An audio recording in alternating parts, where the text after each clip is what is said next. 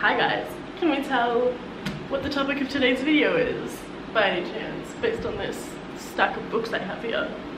Hello guys, welcome back to my channel. I am so excited about today's video because we are going to be talking about one of my favorite authors ever, and that is Penelope Douglas. Oh.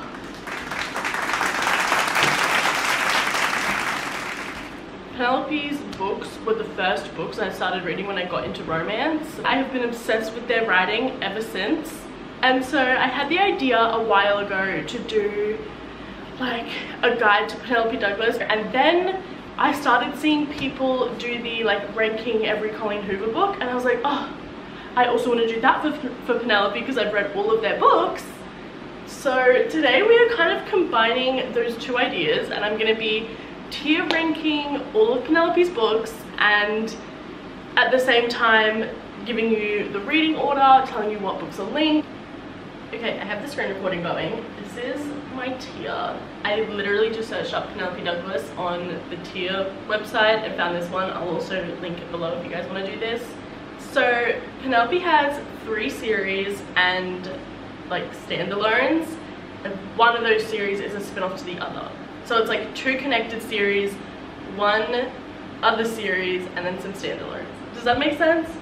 So the first series we have is the Fall Away series, which is Bully, Until You, Rival, Falling Away, Aflame, Next to Never, and then Adrenaline. And then the spin-off to that is the, what is that series called? Is the Hellbent series, which as of right now is just False Boys, and then the rest aren't out yet.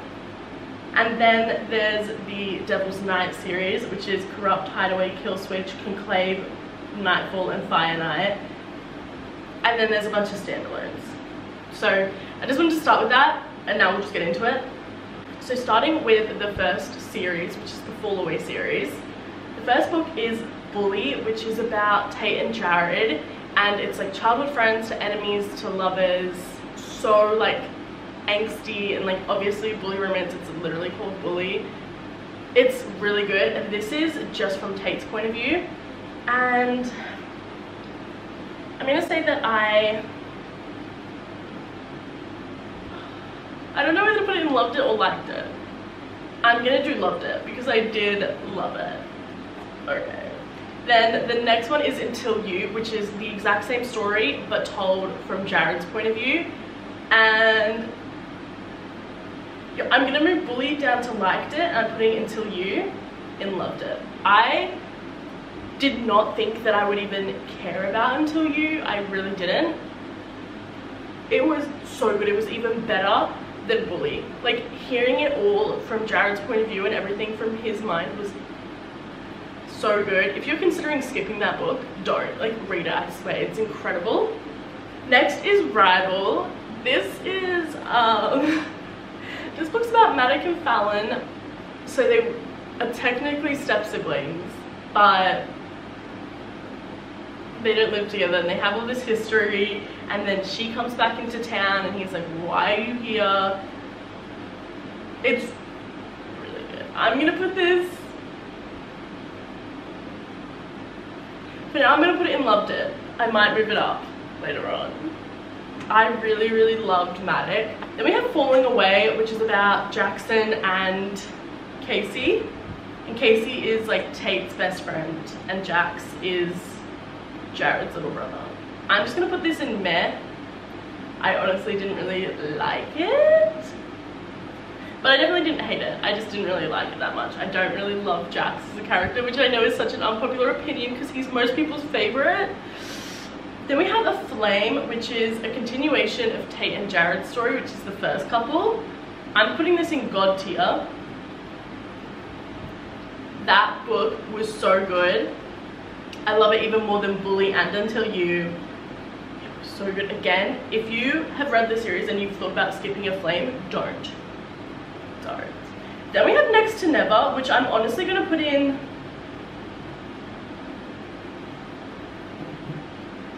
I think it was a really cool idea though. I think I'm going to put it in loved it. So Next to Never is set like a few years after the Fall Away series. It's basically set at the same time as when the Hellbent series is set. It just came out a while ago, but it's about like their younger sister, and she is like going through school and she's friends with all of their kids because she's the same age. So you get glimpses of their kids, which is the characters in the Hellbent series.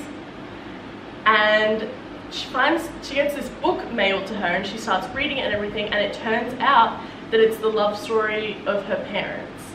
So you're getting her life and her feelings, and she doesn't really have a love story going on. She kind of just is like going through things, and she's then like reading, so you get the other perspective, which is her parents when they were young and first meeting, and like why it failed and why it didn't work out the first time. And it's so good. Penelope's mind is so brilliant. Next we have Adrenaline, which is like a series of short stories and like bonus scenes for, I think it's just for Jared and Tate. I don't think it's for the rest of the cast. I haven't read that. I don't really go back and read like when authors release bonus scenes, because I'm like, okay, well I've already like finished that book. Okay, so that is all for the Fall Away series, okay? And then we move on to the Hellbent series, which like I mentioned is the spin-off to the Fall Away series. So it's about the kids, the characters from the Fall Away series, right? So the only one that's out so far is Falls Boys, and I am god tier. God tier. I loved that book so much. The characters were incredible. One of my favorite reads of last year. Then these are all unreleased, so I'm just going to put these here because we don't even really know what they're all about or the characters in them. But so good. Okay, next up we have two standalones that have crossovers with the Fall Away / Hellbent series. Okay, so we have Credence. Let's just get this over and done with. I'm gonna put it in Loved It. I'm not even gonna explain what Credence is about. If you don't know, that's good for you. So the crossover is that one of the main guys in Credence, he ends up going to work for one of the parents from the Hellbent series, so one of the characters from the Fall Away series. And they get really close, and I think he's going to be mentioned a lot more in the Hellbent series as the series goes on. So that's the connection there, and you can read it like whenever. There's not really any sort of timeline or anything. I feel like I would recommend reading Fall Away series and then Credence and then the Hellbent series, but it's not necessary. You're not really going to be missing out on anything. Then we have Misconduct. Now this, I had no idea was going to be linked to the Hellbent series, but I saw someone else say this and I can't find a confirmation. I can't find anywhere that Penelope has said this, but I've seen I think 2 people say this, and I'm very hopeful about it. Because Misconduct is about an ex-tennis star who becomes a teacher, and this guy who he's like a lot older, and he's a bit older, and he's like running for some sort of political role, and they meet like 6 months prior at a masquerade ball. They have all this like chemistry and tension, and then they just like don't really get each other's names. They don't know anything. They both leave, and then 6 months later she ends up being his son's 9th grade teacher, and they like meet again and they're like, oh my gosh, but then she's his kid's teacher, so it's like, oh, we probably shouldn't do anything. And it's incredible. I loved this book. I'm definitely putting that in Loved It.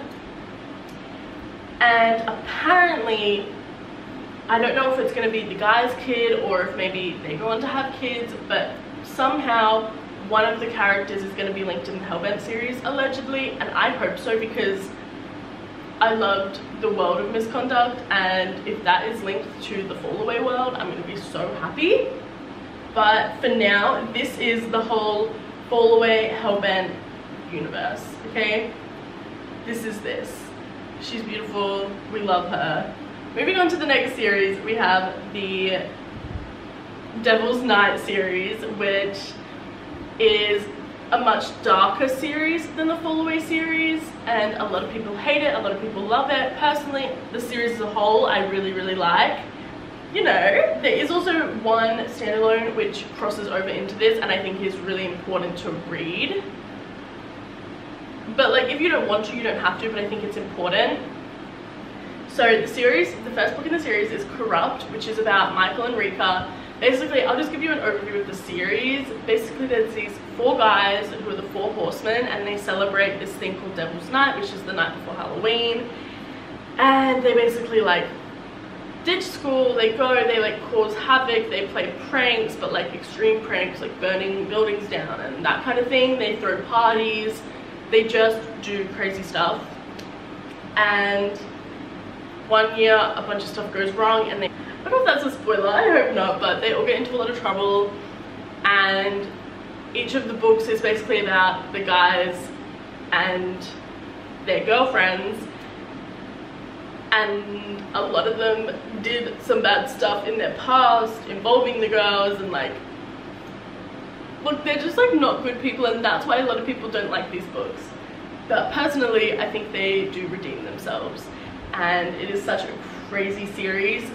The family lines and like everything going on behind the scenes is insane, like so crazy. But I love this series. Corrupt, however, Corrupt is gonna go in meh, because I read it and I was like, that was disappointing, but I'm gonna continue the series anyway. So I clearly didn't hate it, but it was meh. And those 2 are probably my least favorite characters, unfortunately. Next up, we have Hideaway, which my favorite girl, it's the Horseman and the Cowgirls. My favorite cowgirl is the main character of Hideaway. I love her, thanks. Mwah.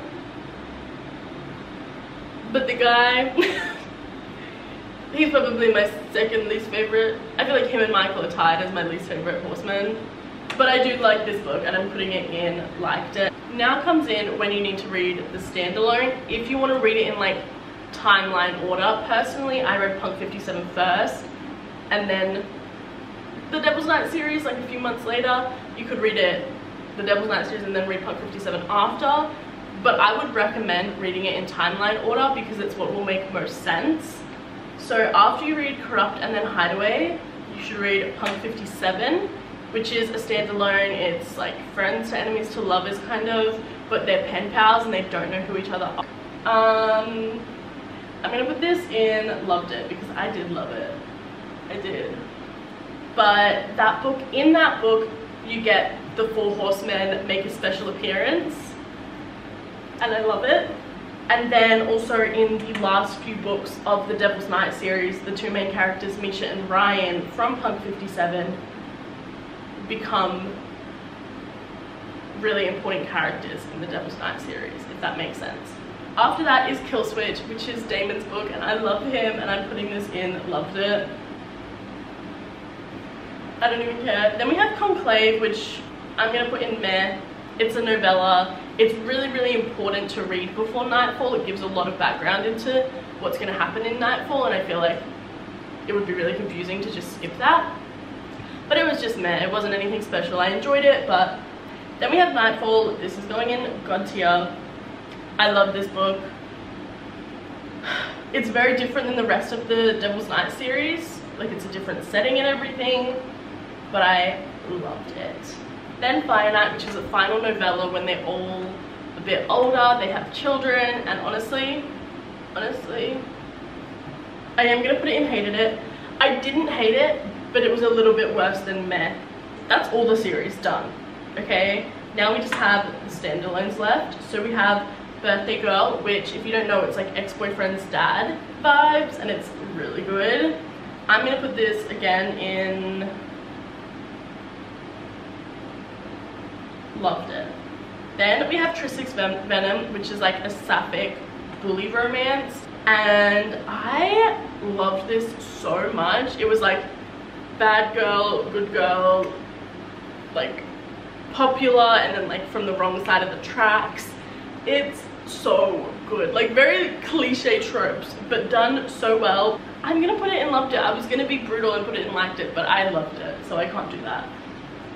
Then we have Ash City, which I haven't read. It's from an anthology, which is like a collection of a bunch of works from authors. And then we have Motel, which is unreleased, and I have no idea when it's getting released or what it's about, but I need it. This is the final ranking.